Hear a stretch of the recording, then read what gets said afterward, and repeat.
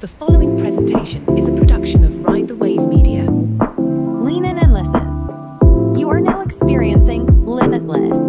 Here's your host, Michelle Lena. Lean in and listen with me. Hi, I'm Michelle Lena. Welcome to Limitless.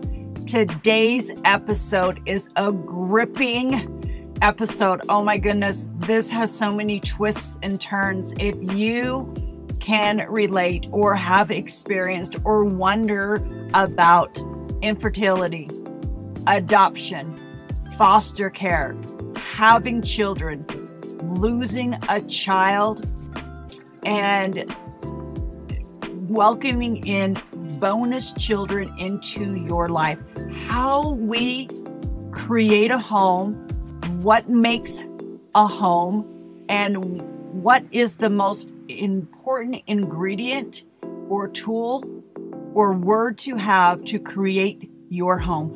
You're going to find out what that is on today's episode. And I would like to introduce my guest today, my friend of a very long time. She's a dear friend of mine. Her name is Natalie Welch, and she is a Midwest girl at heart, a mother of many, a stepmother, foster care, adopted, biological, and a grandma. She is a health enthusiast, an entrepreneur, a believer in miracles. Oh, can we all just have that title and own that? Let me say that again, a believer in miracles and listening to the universe. In this episode, we're going to talk about how important it is to listen to the universe, follow whatever you believe, that higher power, God, the energies, because it is definitely going to help you see life and guide you on a path that might be unexpected. Currently, she is on a journey of reinventing her life and making space for intentional living. Yes, live with true intent and intentional living for her family, redefining what is really important and how to foster an environment that they can all thrive, grow, and heal in. And how mindful it is that as you create your family, that you really do want to foster an environment that you can thrive, that you can also heal in. Please welcome my friend Natalie into the studio as we touch base on all of these really vulnerable, tender subjects of becoming a mother and creating a home. Thank you for joining me today. Hey, sweet girl, welcome to your first podcast. Natalie, congratulations on being a virgin again. I bet you didn't think that was going to happen today. This is your first podcast, so thanks for being on my show. I feel so blessed. Thank you for inviting me. Well, the reason why I wanted you on the show is because we, as friends, even though we have an age gap of a few years, many years, we have so many things in common. So many things in common. And I really want to talk about all the things that we have in common, because I think in society, we create gaps instead of things that bring us together. And we should get rid of things that separate us. Like, oh, I can't be friends because she's so much older, and I can't be friends because she's so much younger. But really, our experiences align so well. And you are a beautiful friend and a beautiful treasure in my life. And I just love that it doesn't matter what age we are.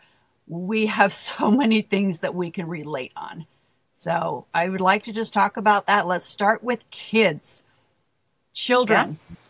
Yeah. How many kids do you have? Because in your bio, you didn't list the number. So how many kids are you claiming there, Nat? So the short answer would be almost 12. Almost 12. The long answer would be I have 6 bonus kids that I've helped raise the last 13 years. I have a baby in heaven who would be 8. I have 2 adopted children and 2 biological and 1 in the oven due November 7th. So that would make a solid 12 for us. You are really working on the dozen. Are you going to do a dirty dozen, or is there one more after this, or are you done now? No, I We're think tapping this out. is it. We have a grandbaby on the way, and my stepdaughter just got married and has 3 little boys now. Her husband had 3 sons, and she is mom to those boys. And so I am a grandma, I think it's safe to say. No, that would make you a grandma. Bonus kids, Yeah. as you know, they count because you nurture them and you love them.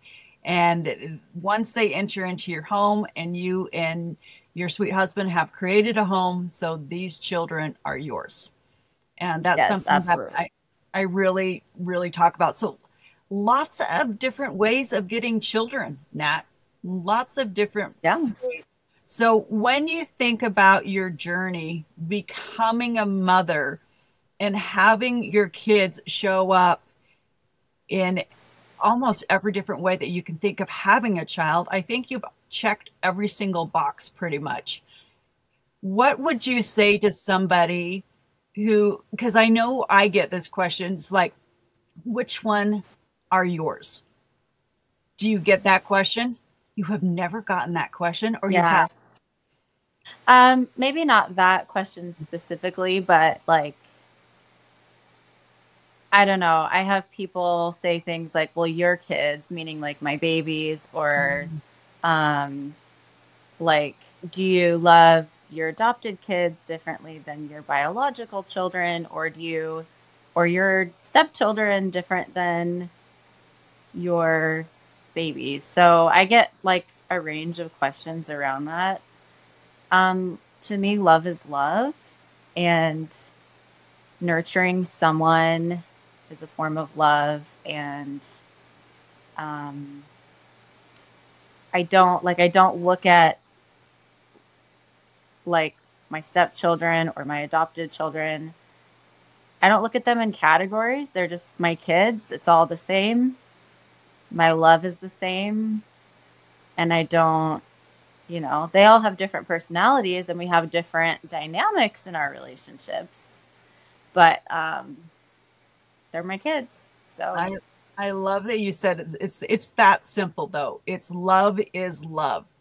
I get that question. yep. Well, you adopted these children and so you didn't give birth to them. Do they, like you said, with your bonus kids or your step kids, do you love them differently? And the answer, when you break it down, is no, because of what you said. Love is love.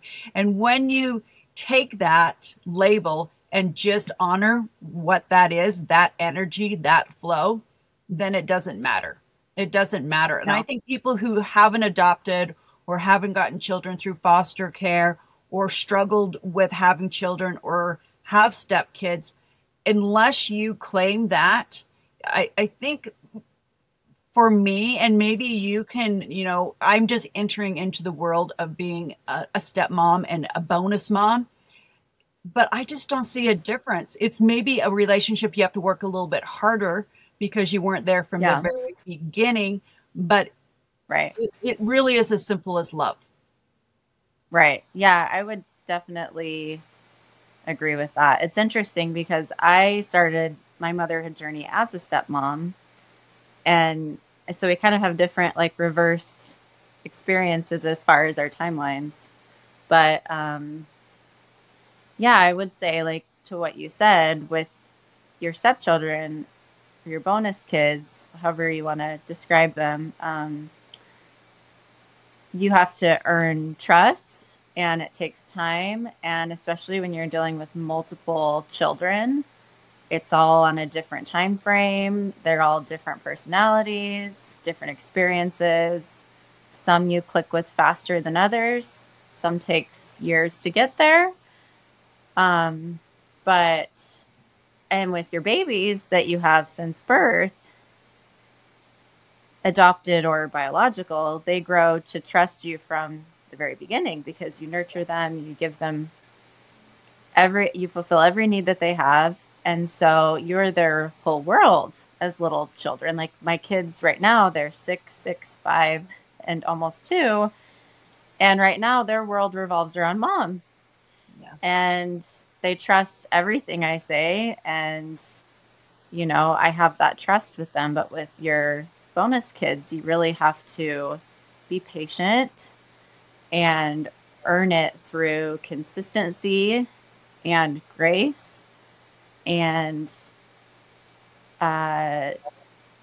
like removing yourself from the situation, seeing them for who they are, what came before them, honoring that, and knowing that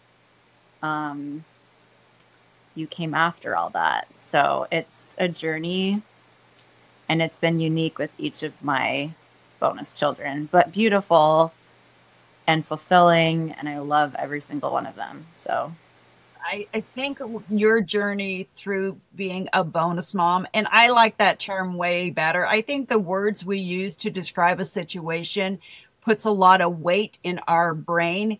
And if we use certain words, it opens up a different spot. So I like bonus mom. These are bonus kids, and anything bonus extra is a blessing. But when you were talking, it reminded me similar to my kids that I adopted later in life.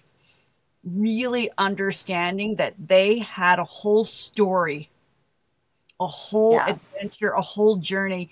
And there was probably some really beautiful parts to it, but there was probably some really painful parts to it. And they're little, and so they're still navigating. And maybe they didn't learn from their past parent or whoever was in charge of them, their guardian, to teach them trust and to give them grace and to help them learn what love is.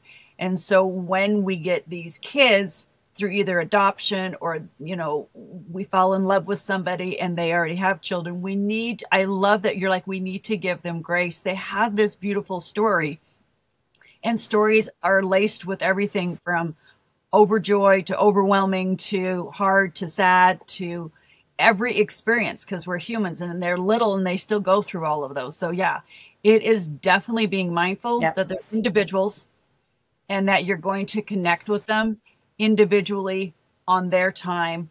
And what we need to do as bonus parents or adoptive parents, because some of my kids came at different ages, 5, 11, even like 17. And my oldest we adopted when he was an adult. He was 30 when we finally finalized his. So yeah, it's a journey taking care of humans.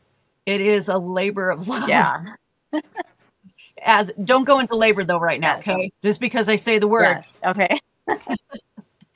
Anyhow, when you think back on motherhood, you started with your stepkids, but then you really had, I know, a strong desire to create your family. And I don't want to use that term because you already have one, but there is something about growing a life inside of you, and that's something that you wanted to choose and that you wanted to explore. So let's talk a little bit about that, because I know a lot of people have dealt with infertility, and that's something you struggled with.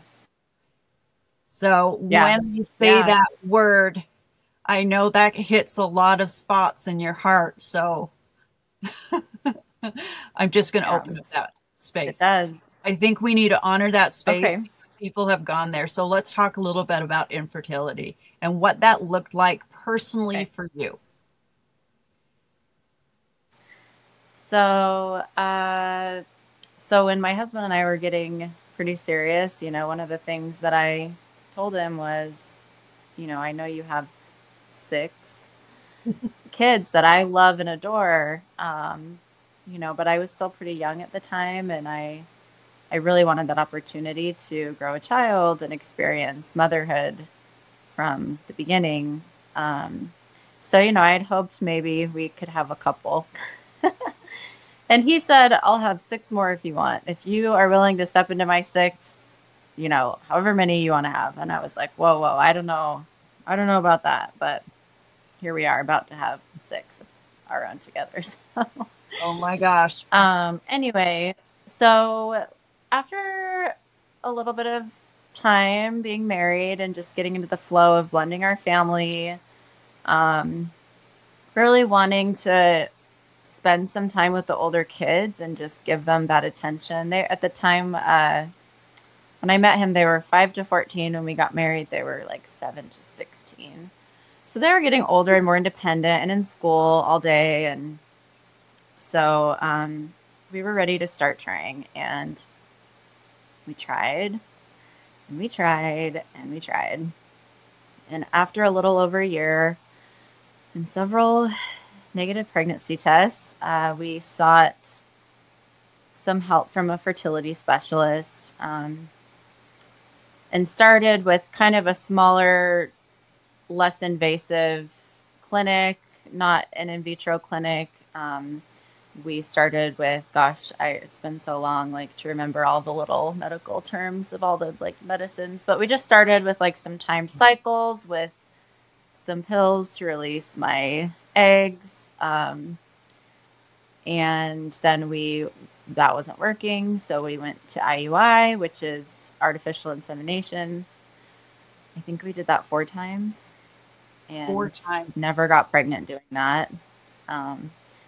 And that one's interesting because they get your body to produce several eggs at once. There was 1 month where I was going to release 7 eggs. So I was bracing myself for multiples, but I didn't even get pregnant from that. So we decided to move forward with in vitro. We started the journey of in vitro, and went to a clinic up in Salt Lake. We live in southern Utah. And started that and ended up with 17 embryos. And I was 27 at the time. I was younger, so it didn't feel necessary to spend the extra money on doing all the genetic testing. So we thought we'd take our chances. And so we did 2 embryos, and I got pregnant with our daughter Blythe.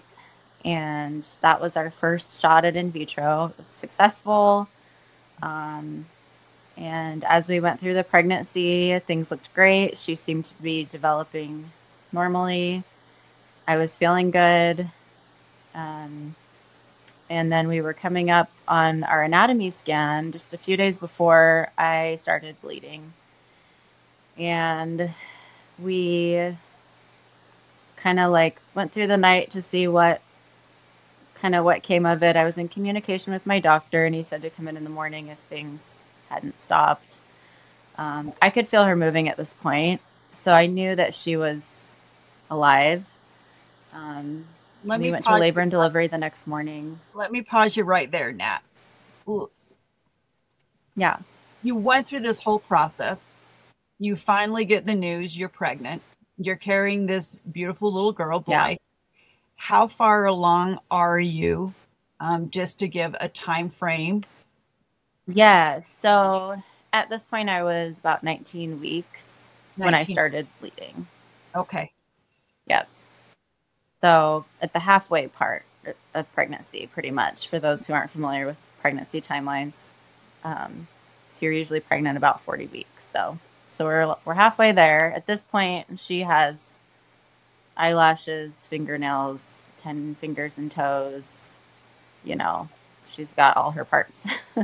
Yes. So we go to labor and delivery, and they pull out the ultrasound. She has a heartbeat. So I'm relieved, thinking, okay, everything's fine. But as they look more closely, there is no more amniotic fluid.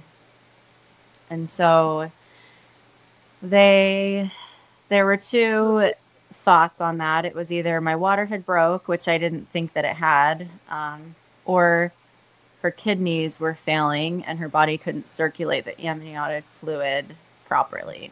So they sent us to a neonatologist, had a bunch of specialists jump on board. My mind was racing. There was talk of, if it's not the kidney problem and it's just the amniotic fluid, we might be able to remedy the situation just to get her to like viability. Yes. And have a very premature baby. And so I was hanging on to that hope. that was best case scenario. So then as they look more closely at her developing organs, come to find out both her kidneys are cystic. And because her kidneys aren't functioning, her bladder is not functioning, her lungs are compromised, her heart is everything is compromised, because if one major organ isn't working, or the two kidneys in this matter, everything else, it's such a delicate, my dogs are barking, sorry about that. Such a delicate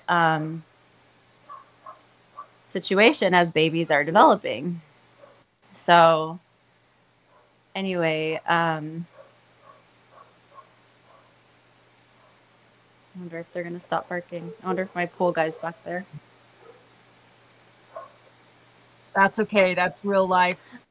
Either we can edit it out, so or it's just fine. So carry on. This is an okay, important I'll story. continue. Can you hear them? Is it bothering you? No. Okay. So anyway, we realize everything is failing in this little body of hers. And, they start talking about terminating my pregnancy. And I never thought I'd ever have to even consider that option. You don't think about, like, when you think of terminating a pregnancy, you don't necessarily think of someone who wanted a baby so bad, who's desperately wanting to be a mother. You don't think of someone like that. So in my mind, I'm like, well, no, that's not an option. Even if she's not going to survive, I will carry her until God decides it's time for her to come, or until my body goes into labor on its own, because I will not choose to terminate pregnancy. But then as they continue to look at my anatomy and my uterus and everything, the placenta is actually completely covering my cervix. The term for that is a complete previa. And that was the cause of my bleeding. And so the risk with a complete previa is you can bleed out and die.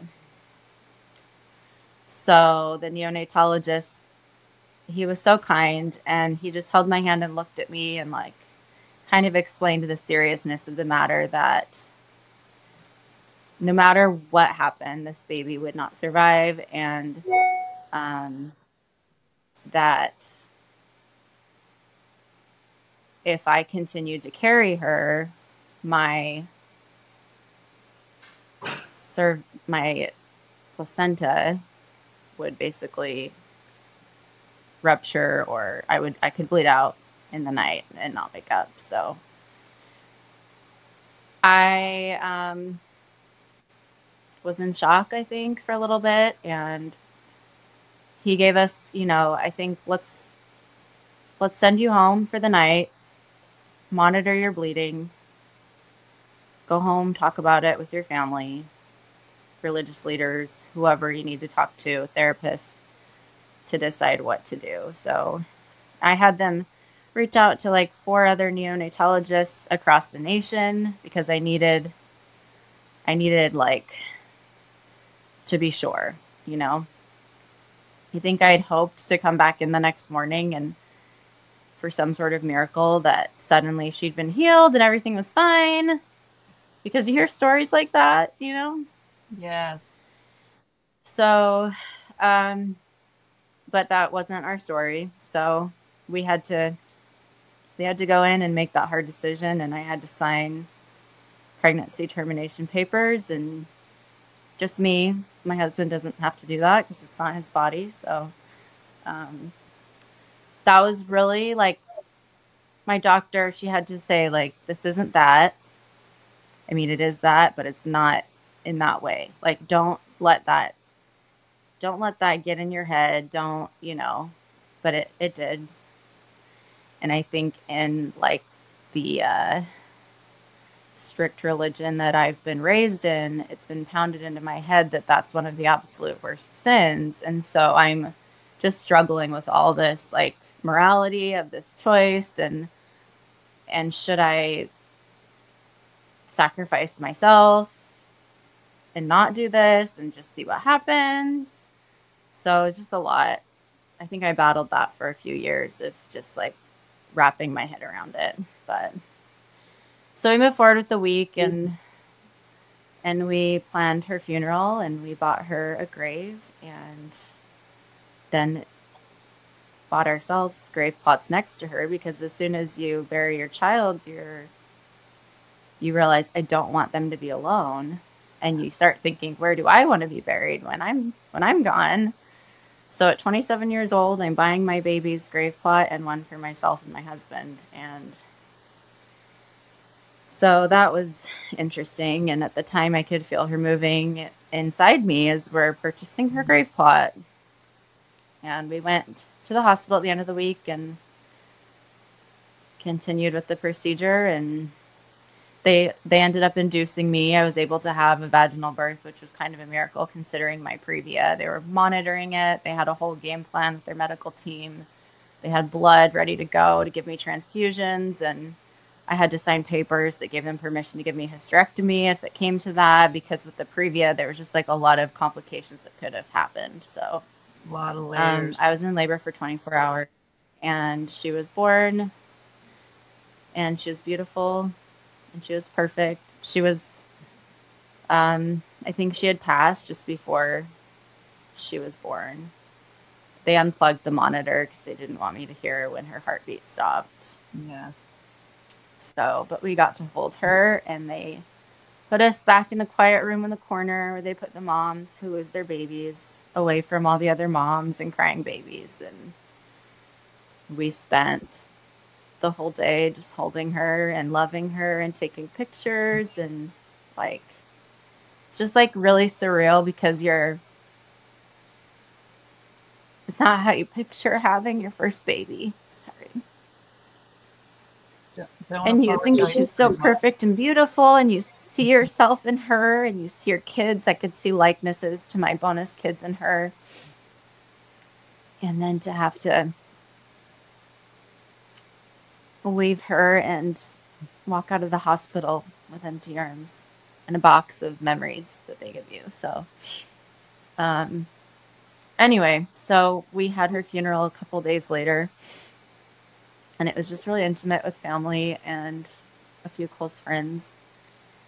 And then we just kept trying with in vitro. We still had embryos and tried to move forward through our grief and just hoped to get a baby. So we just kept trying, and we ended up doing 4 more rounds of in vitro. Let me pause you right and we lost 3. Let me pause you right, because I think I got to experience a lot of that with you. And it was a sacred journey that I got to walk with you down this path when you got pregnant, during your pregnancy, the week leading up to going to the hospital, the struggle with that piece of paper and the language they use on that piece of paper, and how we're talking about this, how strong words are and how they program our society and how they program our brain and how we're programmed through a religion. And now you have to sign a piece of paper that goes against everything that your value system was built on. And I think we need to really sit with that, because we have this word when we end a pregnancy that it doesn't look like this.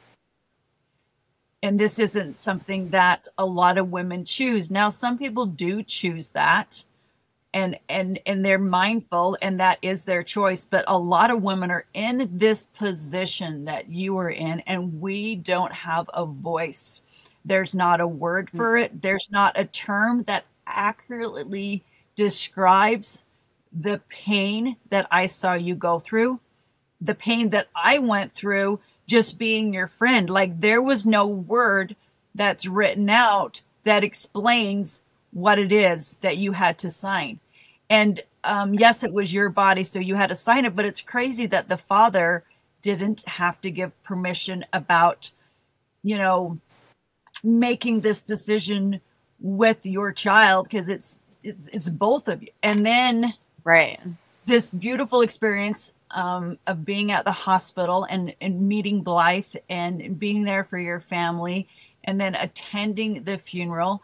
There's so many layers to that. When you put a child that was in your womb, in your heart, and now you're placing that child in the earth, that's big. And you're 27 years old, and you have 6 other kids that are experiencing this too. And so I know there was so many layers to that. And so anyone who's walked a similar path, this is your time to have a voice. You're not alone. Other people have lived through this extremely, look, I got dogs too, tender time.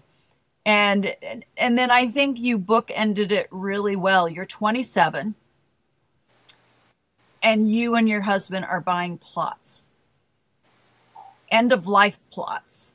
And that is such a surreal moment. And I know that she has played a beautiful part in your life. I mean, in that moment, we don't think about 8 years from now and how this beautiful little girl is going to be so active in your life. So yes, your infertility journey carried on, but let's just talk about how is Blythe showing up in your life? How is this little angel present? What kind of relationship do you have with your daughter? Because I think that's important, that people who lose a child and who go through this intense season of grief, how do you still have a relationship with this person that doesn't physically live here with you? Yeah. So that has been an interesting journey. I think initially I was so scared I was gonna like forget her, or I remember just like opening her box and like the little gown that she wore and just smelling it. Like it still smells like her. I keep it in a Ziploc bag, and looking at pictures and studying her face, like, cause I could never just see her again. And I was so worried over time that I'd forget her or forget that she existed, or that my love for her would go away. And even like a guilt from like having more children. Like, am I replacing her? Like, it's just very complicated feelings. Lots of that, and lots of like trying to be strong for the kids that are here with me that lost a sister, and you know, they're looking to me and their dad for stability and comfort, and trying to grieve also separately as husband and wife, different paths for grieving. Yes. And just there's a lot to like navigate through, and also trying to like be her mother and to like mother my child who isn't physically here with me. Ooh, So it's been statement. That's a strong statement. You still have the privilege to mother your child who is not physically here with you. Right. Wow.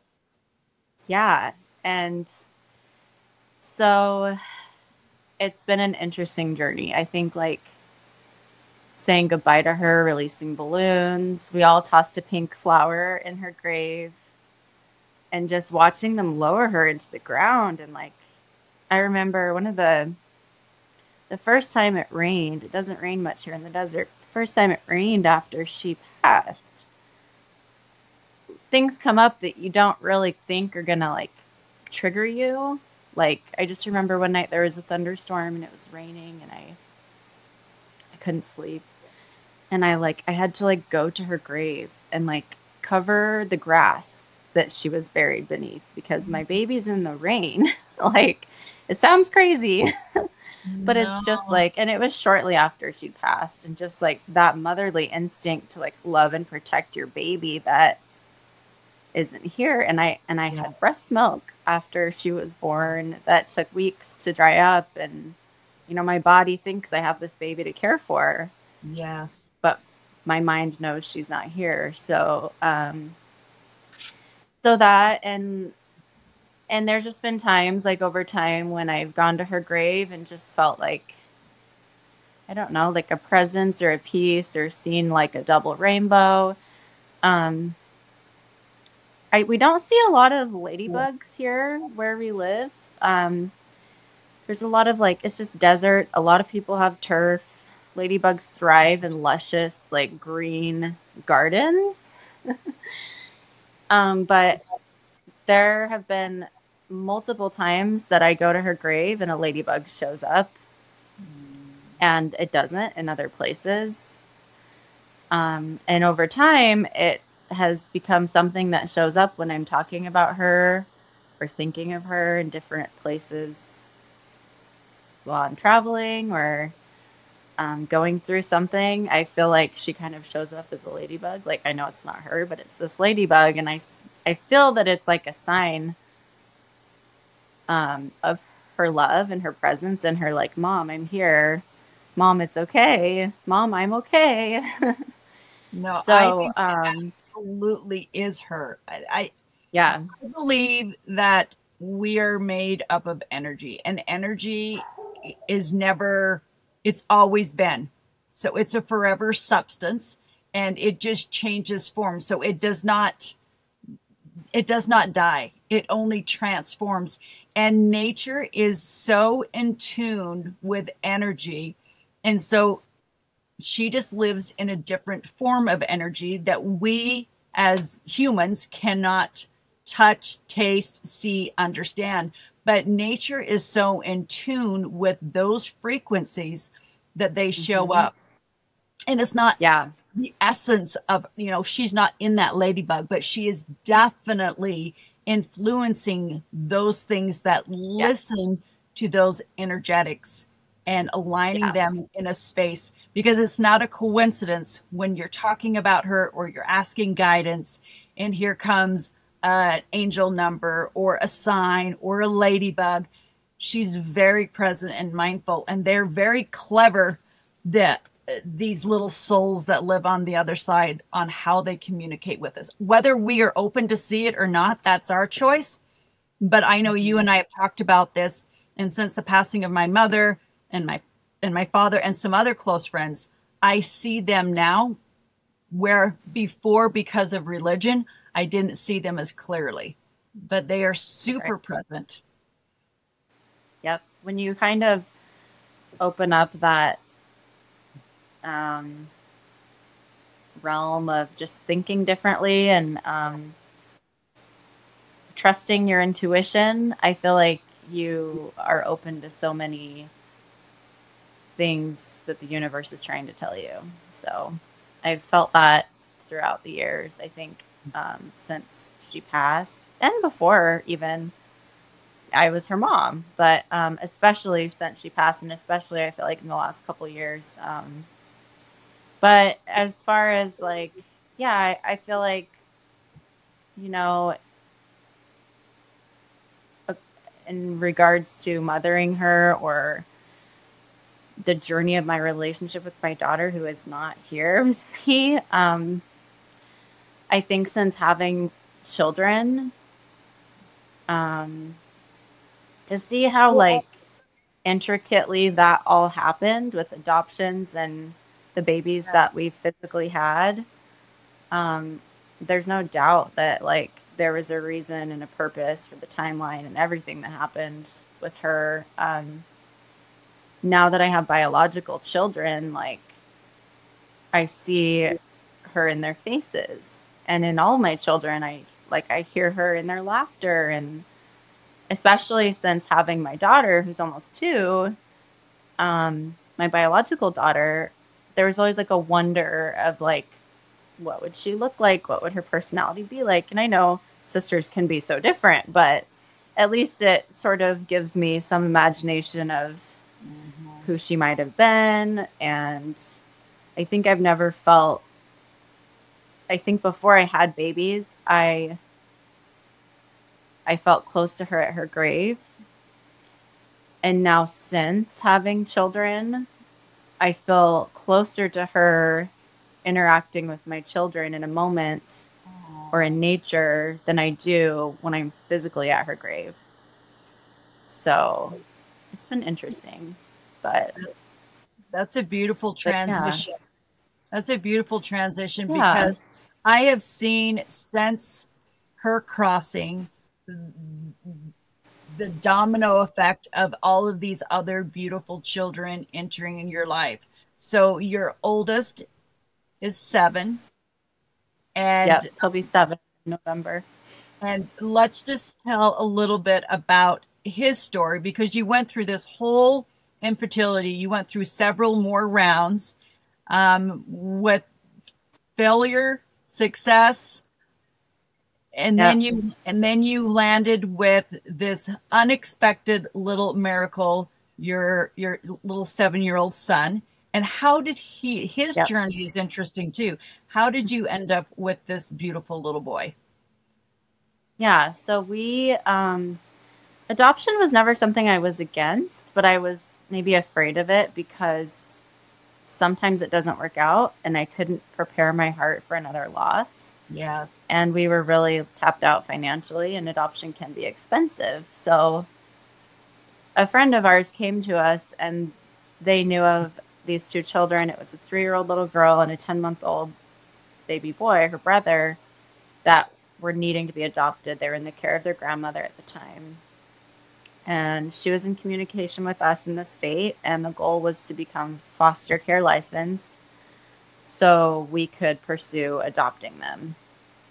And so we didn't want to waste any time, and we jumped on that bandwagon and we took the classes as fast as we possibly could and got licensed within like 6 weeks, which is really fast for Wow. foster care licensing. That is fast. Did all the background checks, the home studies, and their dad, the son of this grandmother, ended up getting his act together in that time to where he wanted to have his kids, and he was able to get them back. So of course we're happy for him and for them that he came to that place, but it was like a little disappointing and confusing.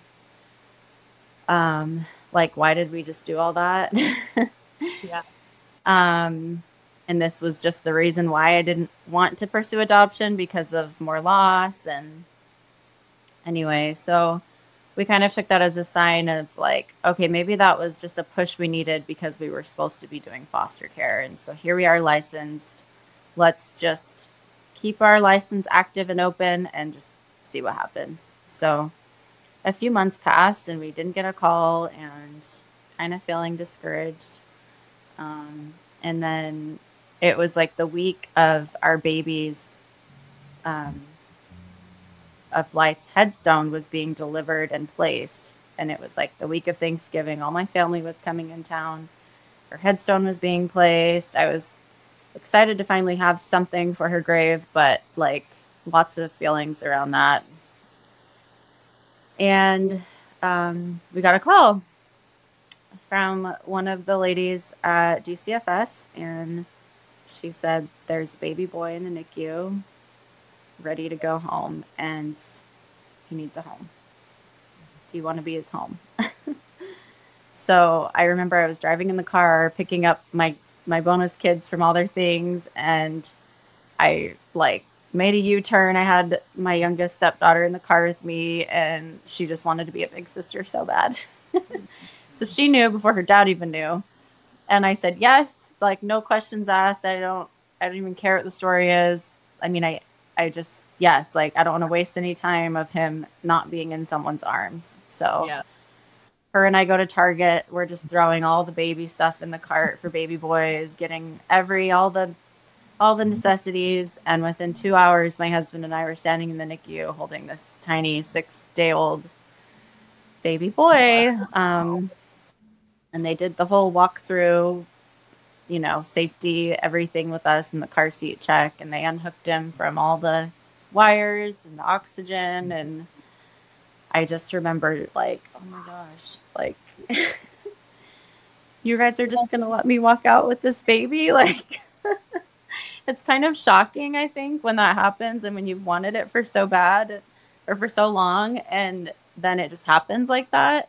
It's just like a whirlwind. But we brought him home, and I just remember staring at him all night long, just like, is he breathing? Is he like okay? I'm a new mom. Like, just so many things. And we didn't know what was going to unfold with him. The goal, I think, initially was reunification with the family. And so we knew that going into it. And there's a lot of complicated feelings with that. That could be a whole podcast episode. Yeah. But just like, you love this baby and you want to protect them, especially if you've been waiting for so long to have a baby and now you have one. But because you have this pure love for this baby, you also have a love for the family they came from, despite the circumstances. And you want what's best for them, whether that's you or them. And so I think it was a humbling experience for me, because I went through this maybe initially being like a little judgmental of the situation. And as I grew to love him and love them as time unfolded, just having nothing but love and compassion and wanting the absolute best for this family, whatever that looked like, whether I was in the picture or not. So that was kind of a like interesting place to be. So there was probably 8 months that things were up in the air with him before things were like determined that he was going to be adopted. And the birth mom actually chose that for him. And I think as she got to know us over time, and she could see that we did love him, and we were all that he really knew.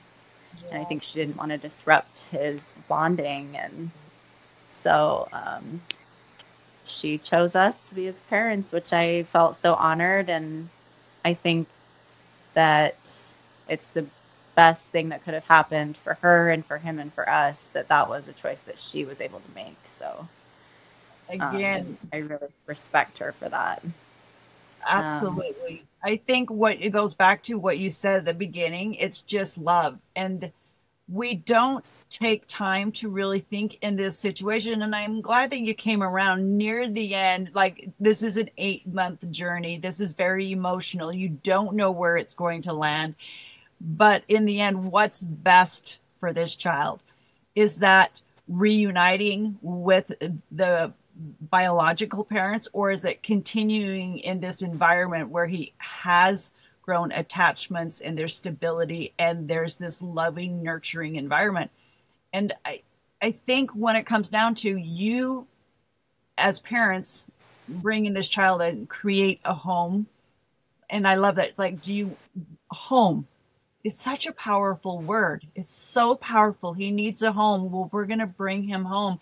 And what does that mean? It's just this beautiful place where love grows. And I just think that whole story is just every layer, from the birth mom to the hospital to what you guys created, and then her final choice. It is the ultimate gift. I mean, having an adopted child, I have so much respect for my birth mothers. That is a gift that I'm going to cry, that you just can't even explain, because it's life. And you walk out of this hospital with this life with so much potential and possibility. And then for this brave mother to go, no, I choose you. It's so, my brain can't even wrap around that concept. It is the most selfless gift a person can do, is to choose their child before themselves. Yeah. And I think it's just selfless. Yeah. These birth mothers are just incredible, and they don't get enough credit. So if you're a birth mother and you're listening, I honor you and I respect you. And I know you do the same thing with your birth mothers. You have another daughter that come from not foster care, but your second child, living child, was adoption too. Yeah. Yes. yeah. Do you want me to like pick up from that, or where do you want me Yes. to go with that? Yeah. No, kind of Yeah. So let's wrap that up and then and segue into your third child that you yeah. got to Okay. experience from birth. Yeah. So my son was 3 months old when we got a call from my daughter's birth mother. And at the time, like I said, it was like an 8-month journey before knowing what his permanency was going to be. So we were still in that limbo with him. And of course, like hoping selfishly I could be his mom forever, but also just hoping for the best for him, whatever that was. So I just remember, like, sorry to jump back to that, but like every court date, every team meeting, every meeting with the social worker, like every milestone and progress that this family made, I had nothing but like joy and celebration and like, yay, I'm so proud of you feelings. It wasn't like, oh no, they're going to get him back. It was like, yes, you're doing it. Like nothing but love and joy for their growth. So it's just such a like complicated layers of feelings all coming from love, right? Yes. So he's 3 months old and we're in this space of limbo, not knowing what was going to happen. And my daughter, her birth mom called me and she had heard of us by word of mouth. We were on no waiting list. There was no agency we were talking to. It was literally just word of mouth. I've been pretty open like on social media with my infertility and adoption journey. So I think people just sort of knew. And this lady a friend of mine had been talking to a coworker about it. And her coworker's aunt was best friends with this birth mom who lived in like the Santa Barbara area. And so she called me and asked if I would take her baby. And she was like 35 weeks pregnant at the time. Wow. And like didn't really even know if it was a boy or girl, and just lots of things unknown at this point. So she was going to have an appointment that week and find out some things and get back to us. And I was very cautious going into it. I think it felt all too good to be true. And like, how could this be happening to me? Like, I'm getting 2 babies just like that without being on a list or paying some giant fee to an agency. I'm like, there's got to be a catch. Like, so I went into that cautiously, I think, because it all just felt like way too easy, way too good to be true. I also remember being concerned for the situation with my son, who was foster status at the time, because foster care placement can change depending on a significant change in circumstance in your home, which could be a baby, could be a divorce, could be, whatever. And so I was concerned that taking on another baby was going to affect his placement. And so I had to have that conversation with the caseworker. And I just remember telling her, like, she knew my story. She knew how bad I wanted a baby. She knew what we'd been through. And I just said, if this at all in any way is going to affect his placement, then I won't move forward. Not to say that I didn't want this other baby. I absolutely did. But he was bonded to us. He was our baby. I wasn't going to disrupt that crucial bonding time, nor did I want to send him to some stranger's house. Like, he's my baby. Yes. And so in every sense, he was my baby and I was his mother and protector. And so I wasn't going to abandon that. And I knew that could leave me empty-handed. I knew that. And so she had to talk to her supervisor and get like the okay to give me assurance that they were comfortable with us moving forward. So, and I think she even mentioned, because you're coming to me with these thoughts and you're willing to forego a for sure adoption for him, I see that he is in the best hands and he is where he should be. So we're going to keep him where he's at and you move forward with your adoption.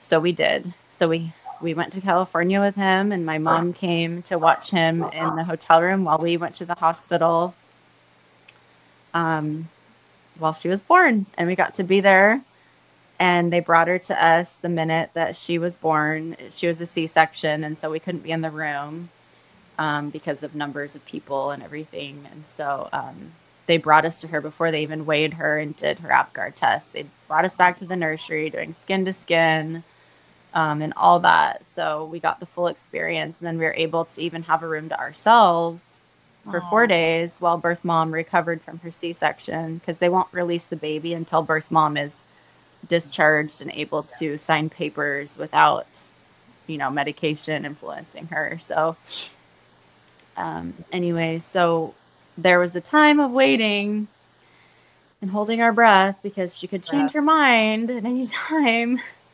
And that was a whole other, just roller coaster of a few days. But we ended up leaving the hospital with her after 4 days and going to the hotel with our other baby. And I just remember that moment of bringing them together and just I have this little video of them laying by each other, and he's this chunky little 3-4 month old baby, and she's just this tiny little bean wrapped in a swaddle, and they're just it's the first time they met. And then since then, so they're 3 months apart, and they've only ever known each other since that moment. So they very much have a twin dynamic. They're in the same class, they're in first grade, and they're just lost without each other. And he's white and she's African American, but they tell people they're twins. They know that they're not twins. They know I'm very open with them about adoption and where they came from, and they know their birth mother's name, and they know what they look like. Very open about that, but they like to lovingly say that they're adopted twins, and they even share an adopted. Their anniversary is their adoptiversary is the same day. We were able to get it on the same day. So anyway, it's just cute, but they're like my twins, even though they're obviously not twins. But I love that. So that was a whole you did something really powerful. I think you did something really powerful. And I think people who adopt kids, and I've seen this, and maybe the stigma isn't still there. I didn't do this with my child who we got from birth. I only got one child from birth. My other kids came in later in life, but I talked to them from the very beginning. You said they know where they came from, how they joined your family, what their birth parents' names are. All the information has already been given to them. It's natural. It's been a normal conversation. It's not this sticker shock that you hear in the past. My niece, I don't believe they told her she was adopted until she was 12 years old. And I was thinking, you cannot do this to this child. That is such a sticker shock, such a moment of, and now she's entering into puberty. But if you have the conversation, I really encourage people who are going through the adoption process, you're bringing in a child this way, that there is not a stigma attached because you got your child through this way. It's just, adoption is just another way to bring your child into your home. It doesn't matter if you give birth or if it's foster care or if it's adoption or stepchild. When they come into your home, that's what matters. It doesn't matter how they get there. And so for you to have that conversation already and to make it natural and to make it flow, but yet for them to realize, but there is this bond, there is this connection, there is this oneness with this union because they've always been one. And I know you've raised them just like that. They are connected and it's undeniable. And so I love that they're two different genders and two different ethnicities, but they are still so connected because none of that matters when it comes to love. Yeah. I think that's the theme. Yep. It's just, it comes down to that. I think you said it so beautifully in the beginning. It's just all about love. Love is love. Yeah. Yep. So I don't know. It's been an interesting journey to watch them together as adopted twins. And I'm so glad they have each other. And as they grow, they'll have that to relate to each other and talk about things together as they feel different things. And, you know, it's funny. So I'll rewind a little bit. When they were 6 months, she was 6 months, he was 9 months old. We were just getting ready to finalize adoptions. And I wake up one morning sick to my stomach. And I'm like, gosh, this feeling sure feels familiar, but I've only been pregnant from in vitro, so there's no chance. Sure enough, I take a test and it's positive, as positive as it could possibly be. And I just sat there in shock. Like, I have these two babies crawling around on the floor, not even walking yet, and I'm pregnant. After all that, I just get pregnant. And they warned me, they said, you know, now that you're adopting, you're going to get pregnant. I'm like, there's no chance. Like, my body is a barren wasteland. It's not going to get pregnant. And so, sure enough, so now Sawyer, my son, my 5-year-old, he is 13 months younger than her. So they are just like this little trio. Like, they're twins. They're definitely like the twins, and he's sort of their sidekick that sometimes is like part of the trio, and then sometimes he's like okay to do his own thing. But back to like the adoption, like verbiage and just like the feelings we give words. Yes. I've always talked so highly of adoption. You know, like, there's families who joke around with their biological siblings. Well, you're the adopted one. And, you know, like, there's like some stigma around it, I think, in like older times. But I think like a lot of people are using new words like, you were not given up for adoption, you're placed for adoption. Your birth mother chose this out of love. She didn't give up on you. She chose it selflessly out of love. You know, like, dancing around that conversation with the right positive words, because words are powerful and they hold meaning for us, like we were saying before. Yes. And so I've been so open and positive and like expressing my love for the birth moms and how lucky I am that they chose me to be their mom. And so my son, my biological son, hears all of this, and he's so close to them and feels like such a part of them. But because he's number 3 and he's the only one not adopted of that trio, he feels left out because he's not adopted. So he will say things like, why did I not get to be adopted? And why are they adopted and I'm not? And it's I obviously think he doesn't quite comprehend what that actually would mean, but to me it's a compliment that I've spoke so highly of adoption to my other 2 that it's so positively viewed, and well esteemed, that my biological son wishes he could have been adopted. So he feels left out. So, oh my gosh. You put the whole twist on taking that word from a negative to a positive. And yeah, he doesn't understand, but that is such a powerful lens that you've placed in their life, that it is only a gift and that's it. And changing those labels and those terms is the simplest things. But when you do that, it changes the lens, it changes the landscape, and it just levels everything to where it is even, instead of this uneven playing field that was so unhealthy in the past. I mean, it really, really was. And I don't see it that way anymore. I really feel like people are being very mindful and intentional on how they have conversations. And so I hope people are, when they're sitting in that spot, that they just embrace this with the positive notions that it deserves. That's all you did. You layered it with love and you had open conversations, and that's all you need to do, because it doesn't matter the circumstance. It just matters that it was given with love and received with love. Yes.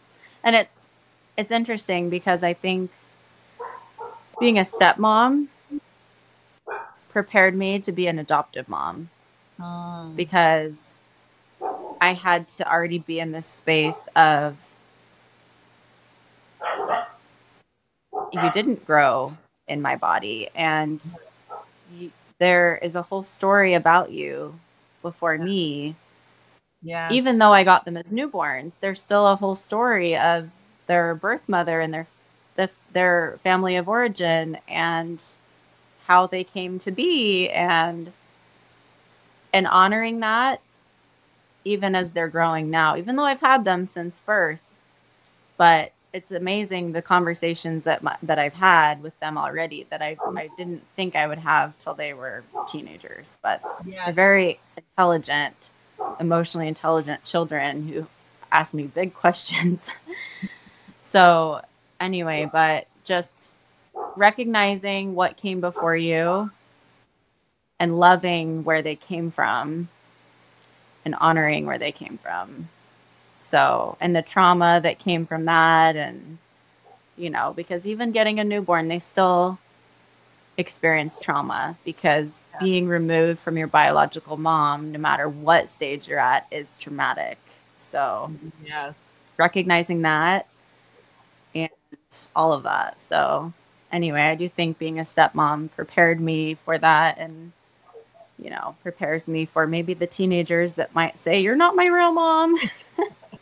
It's okay. I can take it. But, but I just feel really lucky to have that perspective, because I do think it prepared me to be a better adoptive mom. And likewise, I think losing a baby, I know what it's like to leave the hospital without your baby. And I know what it's like to wonder how your baby's doing and what they might look like and what they're like. And so I think because of that, I chose to have an open adoption with both birth moms,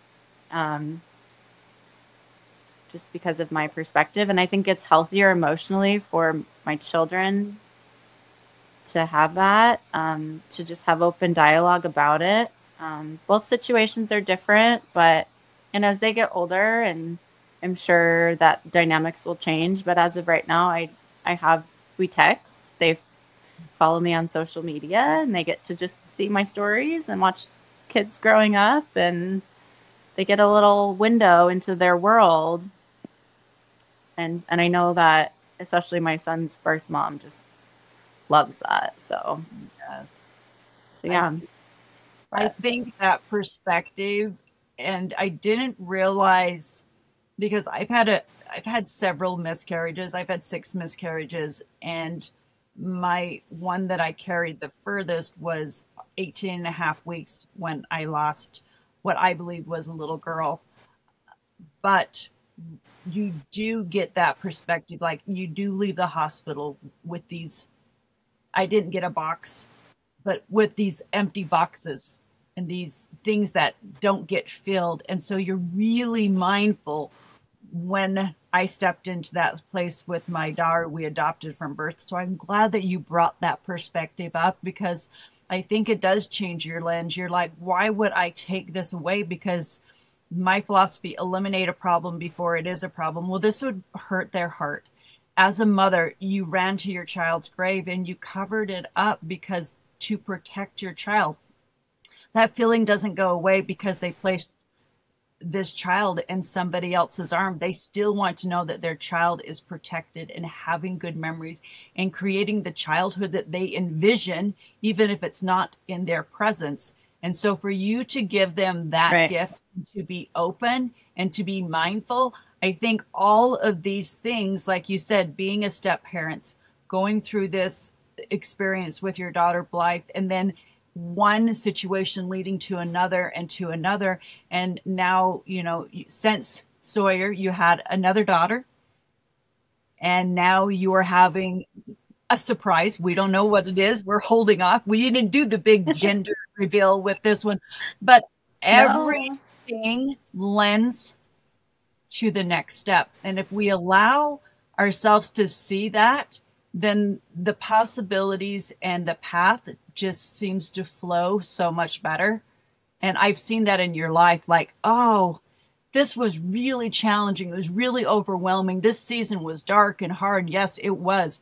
But all of a sudden these doors open. You're like, oh my gosh, but look where I ended up. And because of this experience, we talk about this all the time. You're young, but you have so much wisdom and knowledge because you raised these older children, and now how it is influencing you when now you're raising the younger ones, that you didn't have that experience with the bonus ones, but now you're getting to have this. And so it does change your lens. It's changed your lens, not just for motherhood. I know this experience that you've gone through, it has changed your lens with your identity. It has changed your lens with your marriage. It has changed your lens with your religion. It has changed your lens with your values. And those kind of things, I think, are such exquisite gifts that life gives us. Often I hear people talk about things like this. It was a crisis. No, it wasn't a crisis. It's a beautiful awakening, this arising in you, going back to this knowing that is so true that you cannot deny it. And every layer that I see that I've walked through you and with you on your path is just led you to this space of like you're blooming. In my eyes, I feel like you're really coming into this season of just blooming. And this last child is just like the little sprinkles on top. It's a little cherry on top. Yeah, it's the little bow around the bouquet. Yeah. It's putting it in the beautiful crystal vase. Yeah. I feel like that's really where you are right now, because it's incredibly powerful to watch you transcend each of these seasons and each of these stages.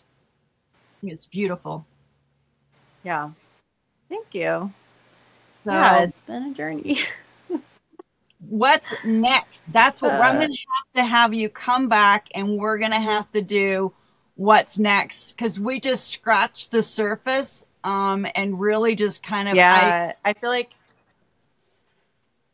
we need to do I think I'm going to invite you back, and we're going to do segments because I feel like our conversation and so many things have come up that people can relate to and that people are not having conversations about. We need to be open and have dialogue and not put anything in a box anymore, and open it up so everyone can see the true lens in which it is. Because it is just lead with love. Yeah. Love is love. Love is love, yeah. Yeah, I feel like lots of things we talked about could be their own like episode. Adoption, infertility, baby loss, blending families, step parenting, all of that, just religion, lots of things. Marriage. Yes. Well, I wanted to bring you on. I wanted everyone to get to know you, to get to know us, and then bring you back. And we're going to dive into each one of those areas and really foster some really good conversations. Do you have any final thoughts that you'd like to share about your journey and what you've been through and where you're landing right now? Because you are weeks away of bringing another little beautiful human into the world. What are your final thoughts? Coming so fast. I'm like, it's funny, after you've had a few, you kind of like don't really do the countdown as much, and then suddenly you're like, oh, I guess it's time to start getting ready for a baby. It's kind of where I'm at now. I don't know. I guess I just, life is interesting. You think you have a plan. I've always been like a very planning person. I have like my plan, and then it never goes to plan. And I've learned over the years to just throw the plan in the garbage, at least have an idea of where you'd like to go, but be open to the possibility of change and opening up to whatever the universe is going to bring you.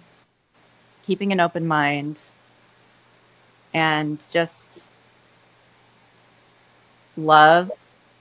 And I think setting aside your picture of what you thought life was supposed to be or what you thought it should be. I think that if you open yourself up to possibilities, that it can be more beautiful than anything you could have ever planned for yourself. So Very well said. Yeah. And I agree with you. We need to be open to change because we are designed. Oh, I lost you. Oh, you're back. For a moment, you glitched out, but we are designed for change. And if we allow the universe or God or the energies, whatever you believe in, to guide us, we are going to land down a path that was designed even better than what we could imagine. Yes, we have our intention and to be intentional and have mindset about where we want to go, but also allowing something bigger than us, the universe, to come in and to open up doors of new possibilities. And I think that's where the beauty lies in. And I really appreciate you taking time to share that. I hope people can see that in their own lives. And I end every podcast this way. You can't go over it. Natalie showed us that today. You definitely can't go under it. You have to go through it. And let's just go through it together. Yeah. And today, let's go through it with love. Carry on. Yeah. Thank you. Thank you. It's a pleasure.